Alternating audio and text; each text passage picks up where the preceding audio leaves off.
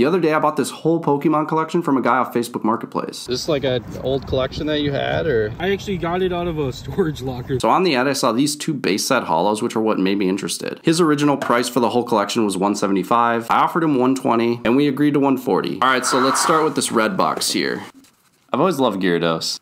Okay, so a lot of the cards in this box are non-holos and not worth a ton themselves. I am separating these rare star cards though. Those look like legit boogers at the bottom of this box. Now onto this box.